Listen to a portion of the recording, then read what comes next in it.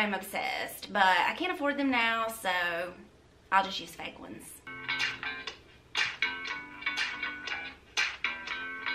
Take away and borrow and whatever you do. Oh my gosh.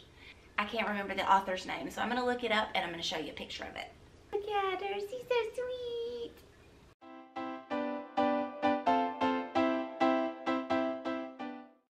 Welcome back to my channel. Today I'm doing the teacher tag. This is my first teacher tag that I've done on this channel, and there are 11 questions, so I'm going to go through each question and read the question to you and share my answers with you. Since I haven't done a video like this, I thought it would give my new subscribers a little bit of information about me that they may not already know. Number one, what do you teach and where?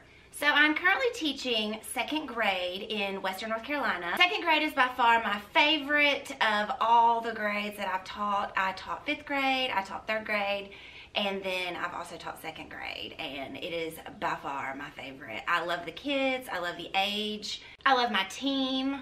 I teach all subjects in my classroom. I teach ELA, which includes writing, reading, word work. I teach science and social studies.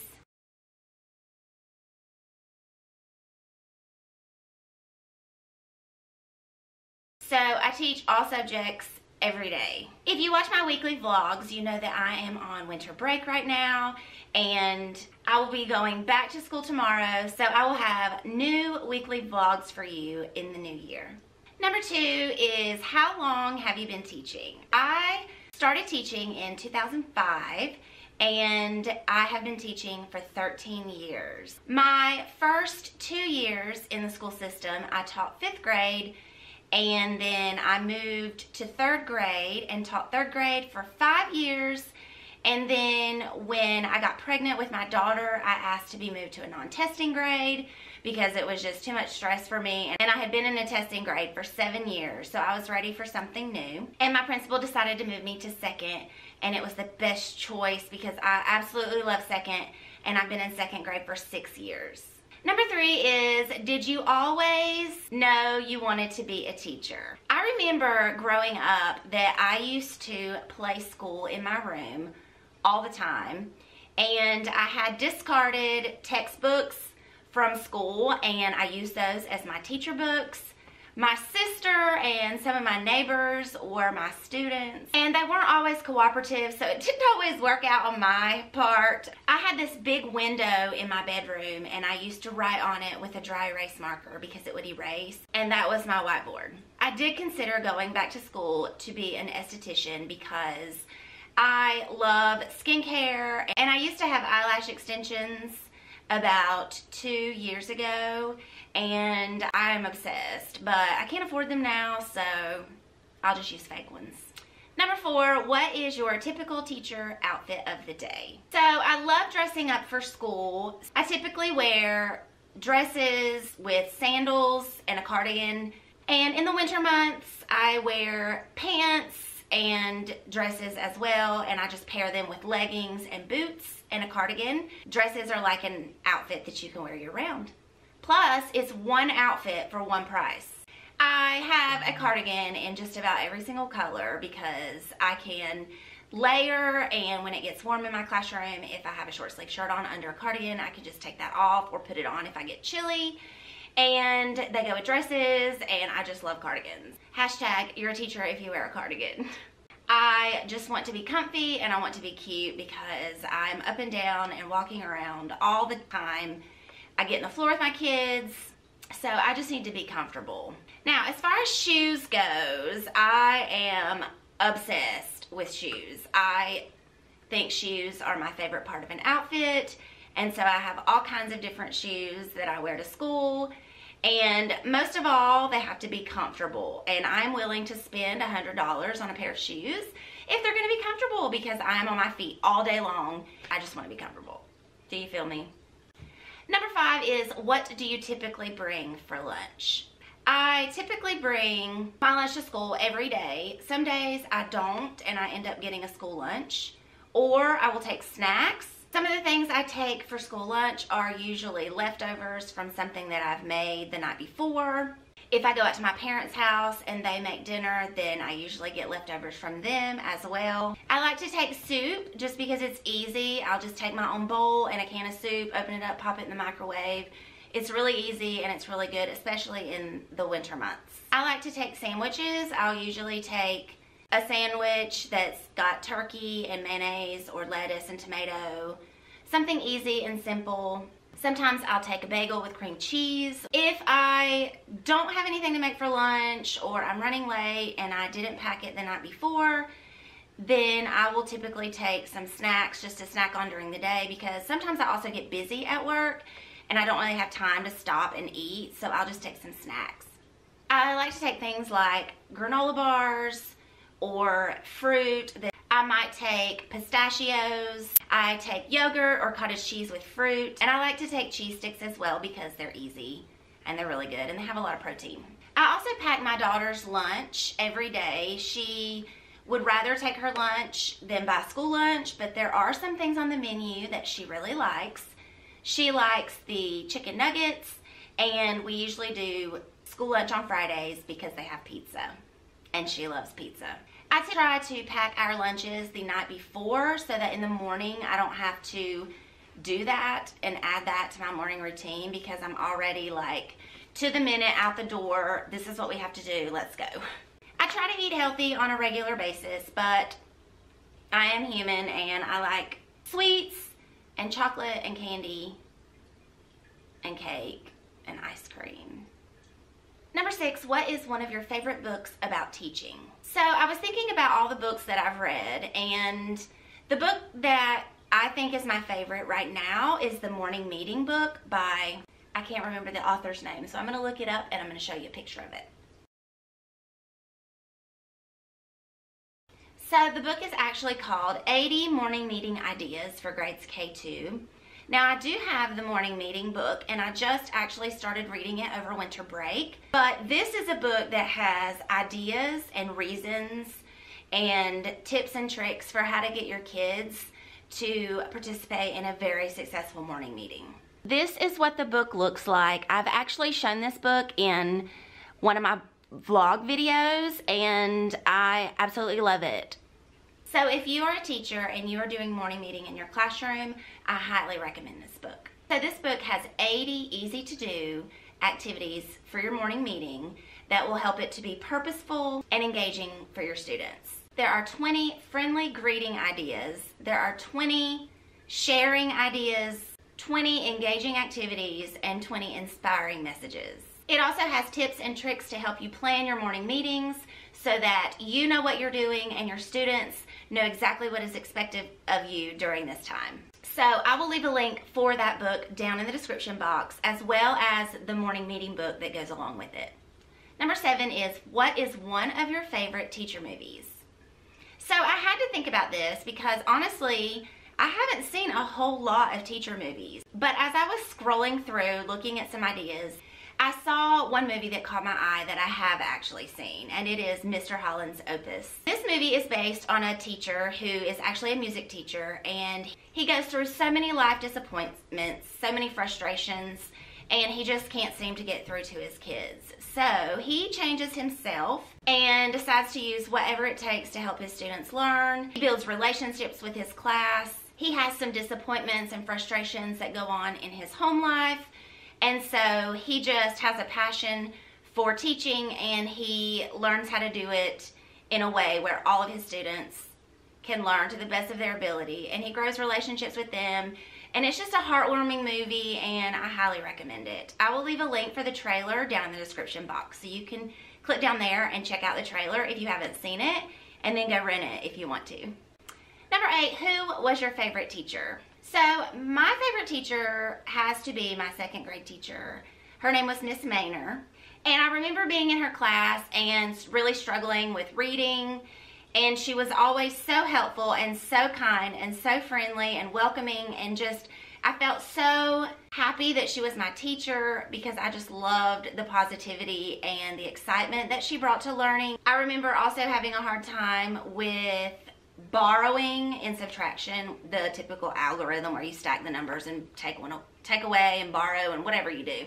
That's how you subtracted. You stacked the numbers and you borrowed and you carried, and it was just totally confusing to me because I didn't understand why, and there really isn't a reason why, but she helped me figure out a strategy to learn how to borrow successfully, and it was just such a huge struggle that she helped me overcome. That was 29 years ago, if you can believe that. Oh my gosh. 29 years ago, I was in 2nd grade. That makes me feel really old. Man, how times have changed. My classroom then is nothing like my classroom now. And being a 2nd grade teacher and teaching like I teach math, I understand numbers so much better now. So honestly, I wish they had taught math the way they do now back then. Number 9, who are some of your favorite teacher YouTubers, Instagrammers, and Snapchatters? I'm going to share with you 3 teacher YouTubers that have inspired me, given me ideas, and I just love watching their videos. And these teacher YouTubers are also super friendly and have communicated with me through messages, and that just makes me feel really happy. And I love sharing and having this YouTube community with teachers who actually respond. So the first person that I want to mention is Vanessa from My 2nd Grade Life. I just started watching her about a month ago, I guess, and I've been totally obsessed with her videos.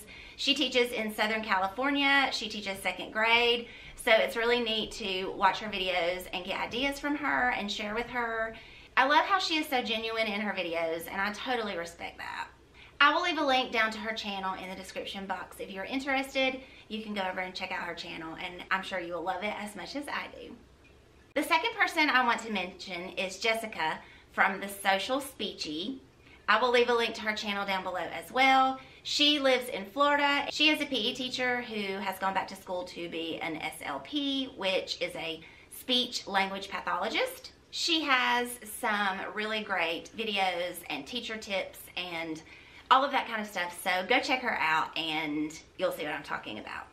The third person I want to mention is Michelle from Pocketful of Primary. She is like the YouTube teacher of the year, and I give her props for her videos, her time, her effort, her energy, and I love watching her organization tips. I have purchased lots of things from her TPT store, which I will also link in the description box. The videos of hers that I love watching are the ones that she posted a while back when she used to teach 2nd grade. I get so many great ideas from her, and I love her organization and her positivity. You can click on the link below to see her channel as well. Number 10, what is some of your best classroom management tips? I think that my best classroom management tip is to build relationships with your students.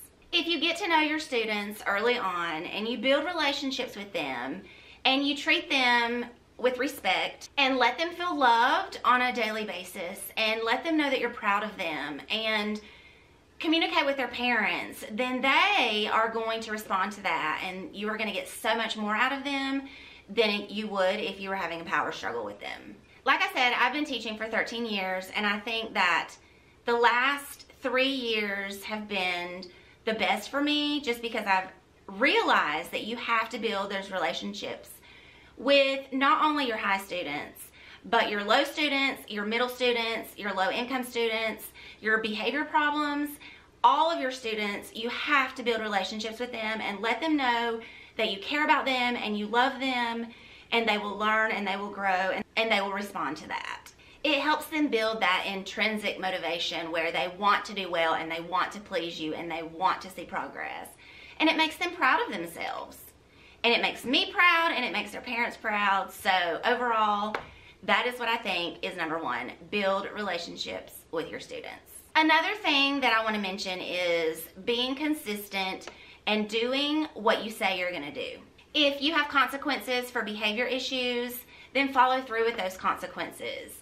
If you offer your class rewards or incentives for doing something or for having a certain behavior or for completing assignments or for whatever it is, then follow through with that. Make sure that you do what you say you're going to do, because then your students can trust you and they know that when you say, if we do this, we'll get this, that you're going to do it.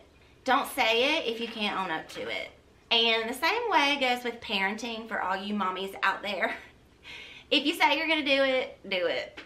And number 11, the last question is, what is one reason you decided to become a teacher? So it's really hard for me to decide on one reason because there are several. But after thinking about this question, I feel like the number one reason I decided to become a teacher is because I love kids. I love kids. They are so much fun. I love watching them grow and mature and learn. It's so rewarding to me to see their excitement when they know that they can do it and they do it and they're proud of it. And Maisie wanted to say hi. Look at her, she's so sweet. I know. She has to be in every one of my videos.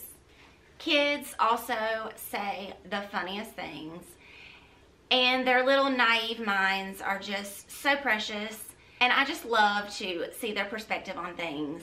Kids have taught me so much about myself, about respect and being patient and understanding and knowing that they are humans too, and if you respect them, then they will respect you. So that is all of the questions for this teacher tag. I will leave all of the questions down in the description box if you want to do this tag too. I tag everyone out there who has not done this tag already and who is a teacher because I love watching these tags and hearing about you guys. Megan from Too Cool for Middle School created this tag, so thank you to her for creating this tag. Thank you guys so much for watching this video. I hope that you enjoyed it. I hope that you learned a little bit about me. And if you did, click on the thumbs up button down below this channel to let me know you liked it and to share this teacher tag out so we can get more teachers to participate. Don't forget to subscribe if you are new to my channel. Make sure to check out my daily teaching vlogs. I will have them in a playlist on my channel. My cats just touched noses. I think they're starting to like each other.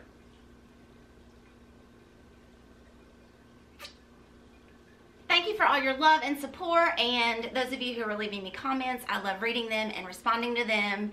Thanks again for watching, and I'll see you guys in my next video. Bye!